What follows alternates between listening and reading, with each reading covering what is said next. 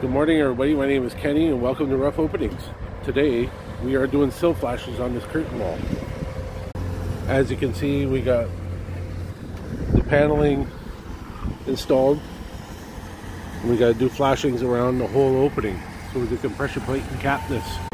I went ahead and pre-cut this so that you can see how it notches around to the face like so.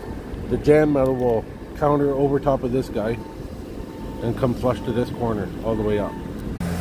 In the middle of the window is where the sill flashing will meet to the next sill flashing, and in between here I'm going to have a 6-inch splice plate. The splice plate will fit on the underside and tuck right into the hem on the outside, the drip edge.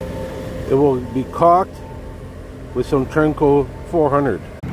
Here is the splice plate caulked with some Tremco Trim Sill 400.